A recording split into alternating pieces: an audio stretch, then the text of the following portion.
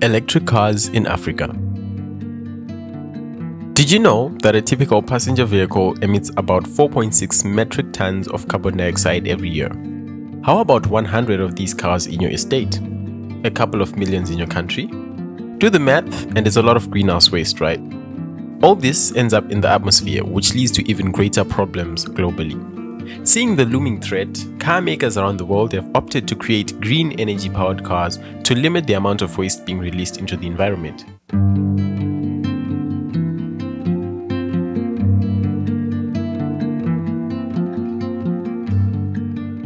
Probably the famous car maker Tesla, owned by the world's richest man Elon Musk, rings in your head after hearing the statement. His technology and products are very popular in other developed locations, for instance, the USA and Europe. Africa, on the other hand, has not been left behind and has followed the steps of the rest of the world to create its modern cars powered by electricity.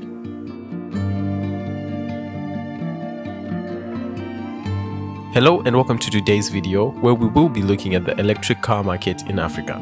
Does Africa have its electric car makers? How is the African market? And generally, is Africa ready to adopt and nurture this new piece of technology?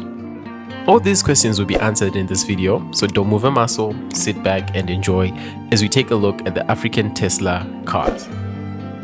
Without further ado, let's start.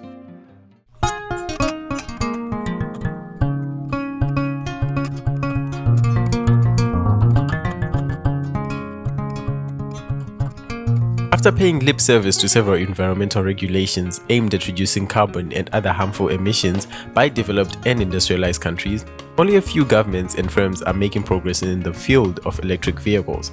For the time being, issues like automotive battery storage, quick charging, and solar energy are being addressed. But the complete adoption of this technology will need the political and economical collaboration of major countries. In Africa, where governments are still failing to provide enough electricity despite vast natural and economic resources, among other issues caused by poor leadership, such technology might have an impact if it is implemented. Electric vehicles have the potential to make a significant influence on African cities and economies. While well-known manufacturers such as Mercedes, Toyota, and others are providing electric vehicles, it's worth noting that many African-made EVs are created by university students in Africa. Because change is inevitable, some African business people have refused to be left out of the lucrative car sector, and their dreams have come true. Here's some exciting news. African-made automobiles are now available for purchase in the local vehicle marketplaces. Vast majority of Africans have never heard of these programs, at least not until now that they have been completed and they are proudly being shared in this video. Some of the examples of these EVs are: number 1, the Kantaka, made in Ghana. Currently, several Africans are the proud owners of this proudly produced in Ghana automobile.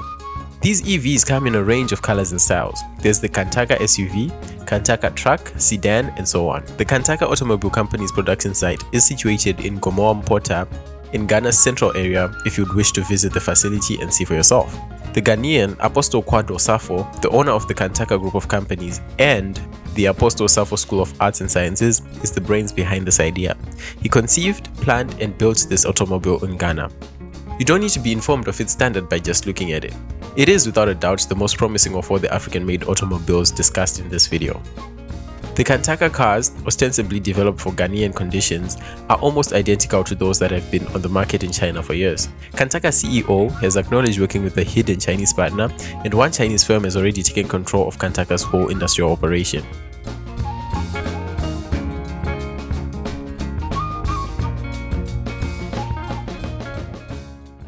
Number 2, the Joule.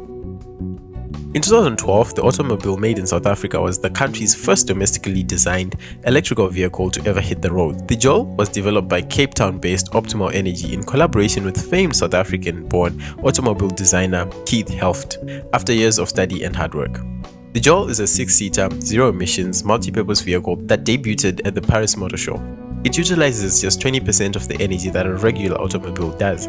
It takes around 7 hours to recharge the car's battery pack for a 200-kilometer driving range using a standard 220-volt household outlet and the Joule's internal charger, with the 2 battery packs offering a total range of 400 kilometers. Enough range to get you on a trip and back. Number 3, the Kira EV. The Kira EV was created and debuted by Makerere Institution students in Uganda in 2011. with help from the Ugandan government's innovation projects at the university.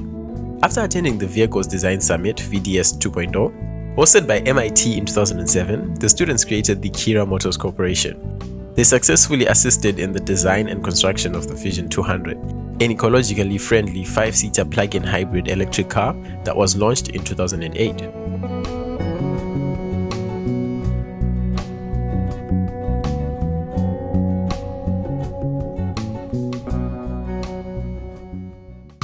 Number 4, the Lion Ozumba 551, Nigeria. The automobile dubbed Lion Ozumba 551 is made up of 80% locally derived materials and has a 30-kilometer range when completely charged. According to Vanguard Nigeria, the automobile costs 800,000 naira, about $2,200.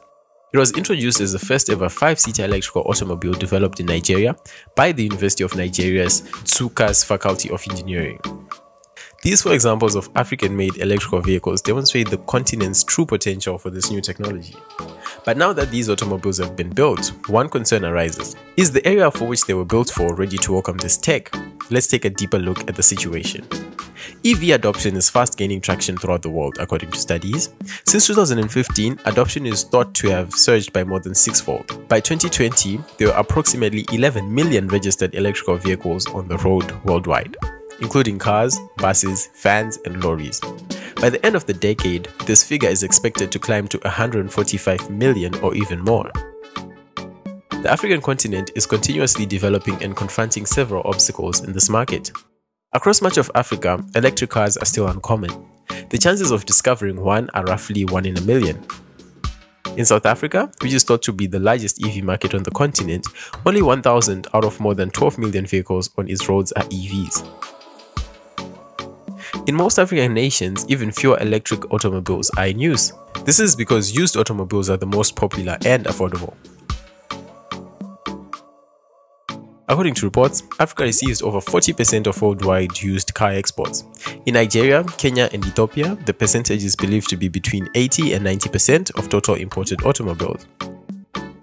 To address the issue of whether the African continent as a whole is ready for these automobiles, we need to look at another factor, that is the existing and implemented government laws. This, however, is unlikely to change very soon. Unlike in Europe, where government rules compel automakers to adopt more environmentally friendly solutions, such as electric vehicles, African governments are more permissive. Only one African nation, Cape Verde, has made efforts to phase out the sale of internal combustion engine cars, with an expiration date of 2035 set for such imports. In contrast, comparable laws have been enacted in around 17 nations throughout Asia, Europe, and America. Furthermore, several governments have committed to achieving net zero greenhouse gas emissions as part of the SDGs. That simply means that a lot of nations have not put this issue into consideration. Secondly, EV adoption in Africa is delayed due to infrastructure issues, such as inadequate energy grids, bad roads, and a shortage of public e-chargers. While European networks have been able to deal with electric mobility, many African nations' energy infrastructures are already strained. Frequent blackouts, which cut off access to transportation in several nations, may reduce customer desire for electric automobiles. In Nigeria, for example, the typical availability of energy is roughly 12 hours, yet the nation has no public EV charging facilities. In South Africa, things are looking up. In 2020, the nation was ranked 6th in the world in terms of public electric vehicle charges to electric automobiles.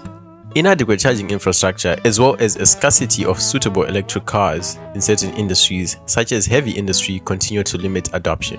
The cost of electric vehicles has decreased dramatically over the years, thanks to advancements in battery technology and large investments in EV businesses, making them more accessible. Despite lowering battery costs and the promise of long-term savings from decreased gasoline and maintenance expenses, the initial fees remain out of reach for the typical African. The average cost of a new electric car, according to Cox Automotive, is about $55,600. This is far much more than the average monthly wage of money earned by an African. Despite the many obstacles to EV adoption in Africa, a small number of startups and corporations in several nations are developing electric cars to encourage adoption on the continent. With the construction of electric vehicle fleets of light carriers and motorcycles, vehicles perfectly adapted for the continent's tough roads, these firms are firmly bringing the electric car revolution to the streets of Africa. Through dynamic charging and vehicle-to-grid applications, these EVs might become an asset rather than a danger to grid stability with smart technology and suitable regulation. Finally, although progress is being made, electric vehicles only account for 1% of the worldwide fleet, and there are still considerable obstacles to widespread use of electric vehicles. According to the analysis, with even more aggressive climate programs and emission reduction objectives, there might be up to 230 million electric cars on our roads by 2030, accounting for 12% of total road traffic. Similarly, SDG scenarios anticipate that by 2050, roughly 40% of flight cars in Africa will be electric. With market forces gaining traction, customer awareness rising, and the advent of local EV enterprises, this prognosis is not out of the realm of possibility. Governments and investors must, however, assist these technologies to scale up and expedite adoption if Africa is to become a fast-growing source of demand for electric transportation. Reaching that point, I believe that I have answered all the questions you might have had concerning today's video. It is true that the African market is yet to be ready for EVs, but with time, the region, if it ups its game, it might be at par with the rest of the world as far as electrical vehicles are concerned. Well, that point marks the end of our video. If you enjoyed and would like to get more videos like this, please subscribe if you haven't. Leave a like if you liked it, and until the next one, stay safe.